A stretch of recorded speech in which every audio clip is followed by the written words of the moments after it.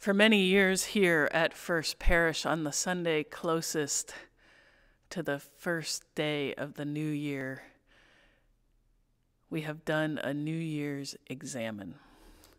The Examen that we use was created by Julie Dunstan in 2005. Here's what she says about it.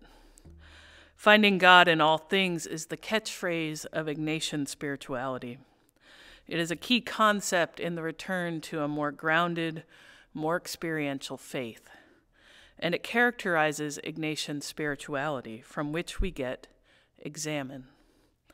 Many of us are no longer satisfied with a God who sits above us aloof, requiring a radical departure or denial of our everyday realities, inner and outer. Though we must certainly accept that God cannot be reduced to our realities, God is always also utterly other. We are, it seems, reclaiming the incarnational God, the God revealed in human form, vulnerable, ordinary, desiring, suffering, transformed. The Examen is a prayer practice articulated and made popular by a man who came to be known as Ignatius of Loyola, born in the late 15th century in northern Spain. It is, in short, a way of listening to ourselves and to God.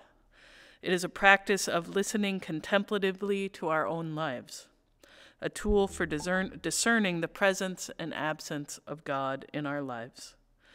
God is constantly revealing God's self to us in our experience.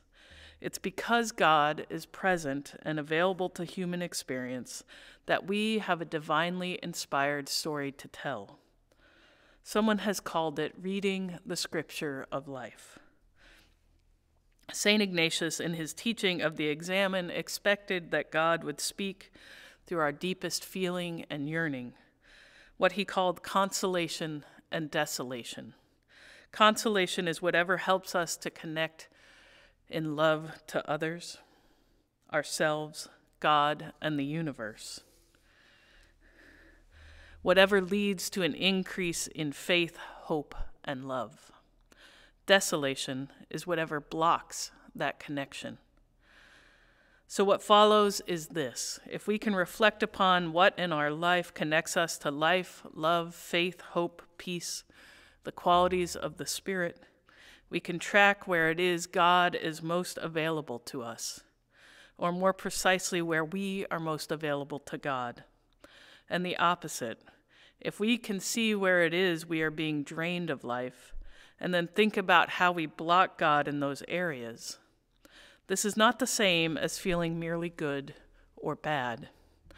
The point is to discern God's presence and will is no longer a case of looking out there, but inside. This morning's Examen of the last year is a way of entering this new year with more awareness of where God is speaking to you in your life and where you find yourself being drawn away from God's love. I invite you then to read the scripture of your life.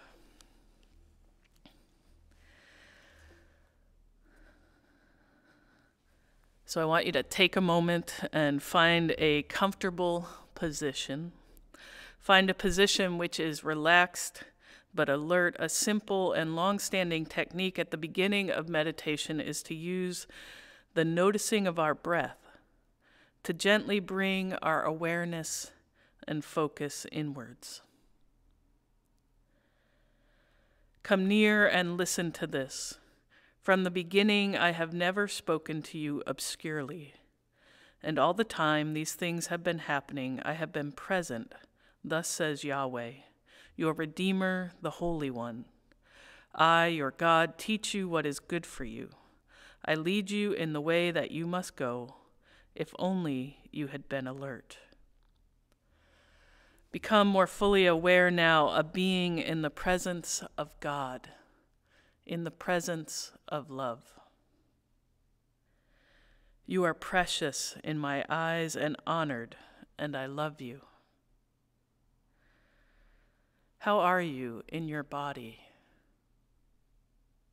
Let your body be before God. How are you in your mind? Let your mind be before God.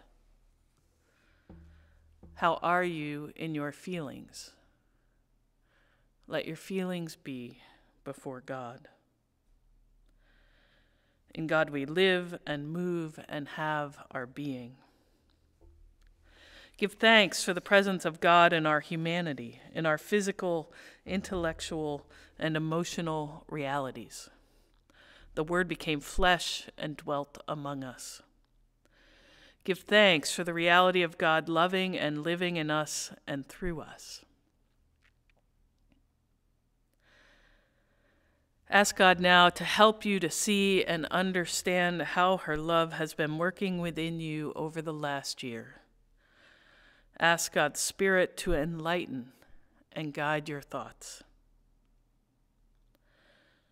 Cleanse the thoughts of our heart by the inspiration of your Holy Spirit. Begin to let yourself remember the last year. Don't try too hard. At first, just scan and get a sense of it.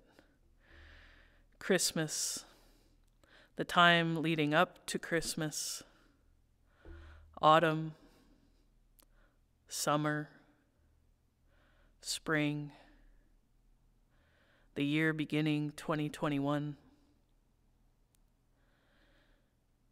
Now let come what comes at first when you ask these questions. When did I feel best able to give and receive love?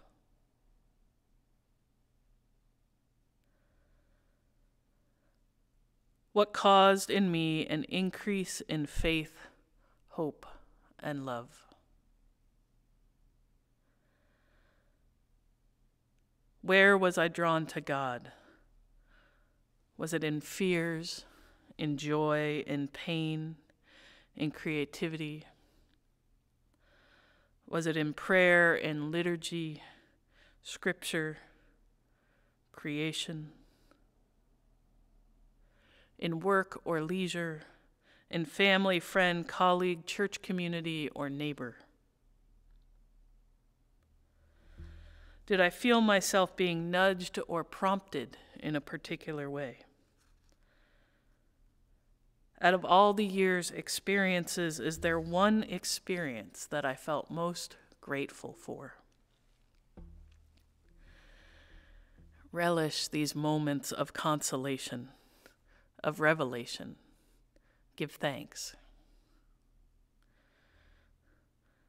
Now look back again over the year.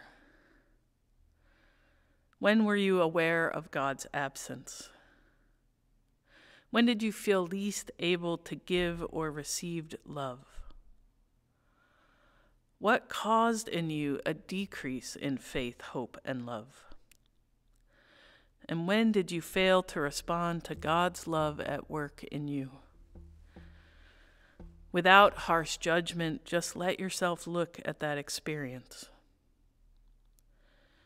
In the light of God's love, what would you like to say to God about that time, event, or experience? What does God want to say to you? And now coming back into the present, what insight, revelation, or grace did you receive from the experiences of the last year? Having reviewed the last year, what gift do you hold for the new year? What would you like to bring in to the new year? You might consider finding a word or phrase or image to represent what you want to carry forward into 2022.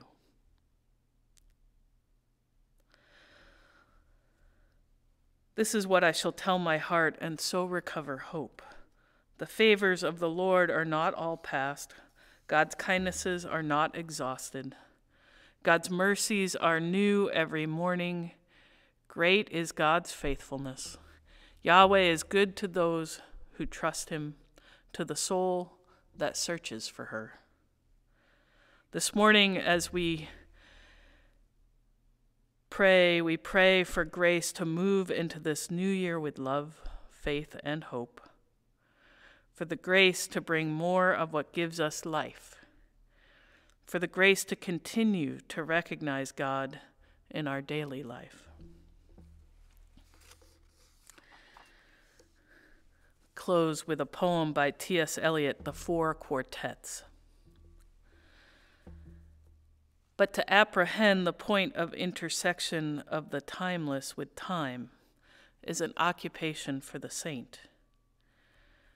No occupation either, but something given and taken in a lifetime's death in love, ardor and selflessness and self-surrender.